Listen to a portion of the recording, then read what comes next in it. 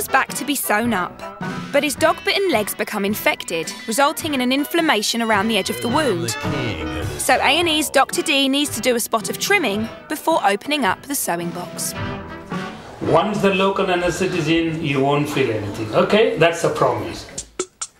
First, the area around the gash is anaesthetised. Then, out comes a scalpel to cut away the inflamed skin. Although it might look like butchery, if the contaminated flesh isn't removed, it will infect the whole area. And Dr. D's knife skills finally seem to have wiped the smile off Connor's face. I'm scared. Can you give me a surgical blade? Yeah. One surgical blade. You can stand there and laugh, Mum. What are you doing? No, just keep quiet.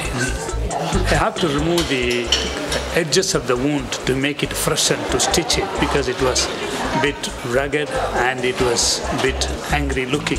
So I have to trim the edges to make the approximation properly. This is what we call secondary closure. 10 days later, Connor returns for a checkup. Though it looks, the wound margins look slightly red in color, but there is no obvious infection in it. Although he'll be left with a scar, Connor's still smiling. Welcome to Northampton. Yeah, he's very cheerful and he's not worried about what's happening to him, you know.